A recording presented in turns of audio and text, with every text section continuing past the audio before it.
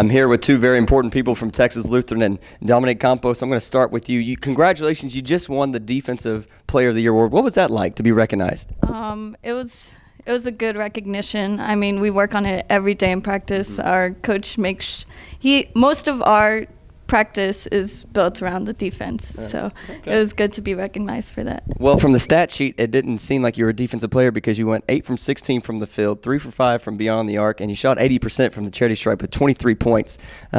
What was that performance like for you today, and to score that many points and to lead your team to a victory? It was good. I mean, we all worked together. I mean, we all gave each other assists. They helped me get those points. I mean, it was a team thing. Right. That's such a humble answer. And Coach Dixon, on your side, you're going into the fourth quarter. You've been trailing the whole game, down by 11. But what do you tell your ladies to do when you outscore them 25-10 in the fourth? Well, we made some adjustments. We had to.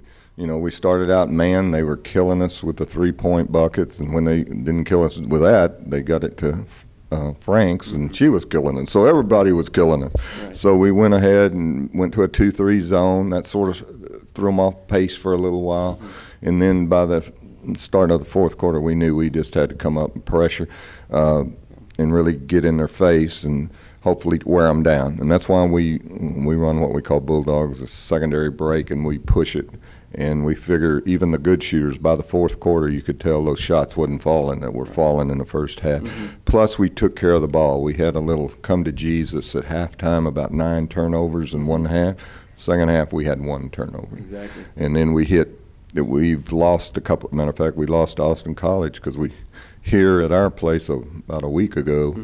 Because we couldn't make free throws in the clutch. Right. Well, we made free throws in the clutch today. You sure did. You sure did. And, that sounds like some good coaching from the Coach of the Year. So congratulations. And Dominic, last question coming to you. What was that like playing in front of that home crowd, 700 people in the stands and just the roar of the crowd? What was that like for you and your team?